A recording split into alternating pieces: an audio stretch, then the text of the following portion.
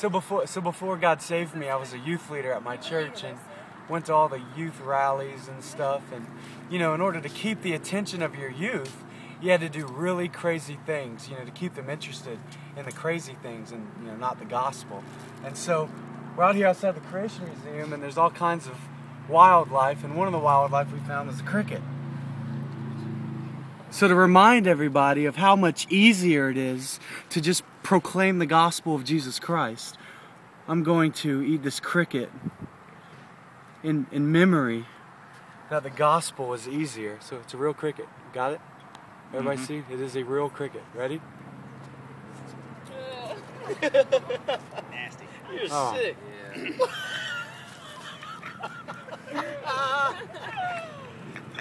Yeah. What's wrong, Marcus? Just preach Christ and Him crucified. It's so much easier.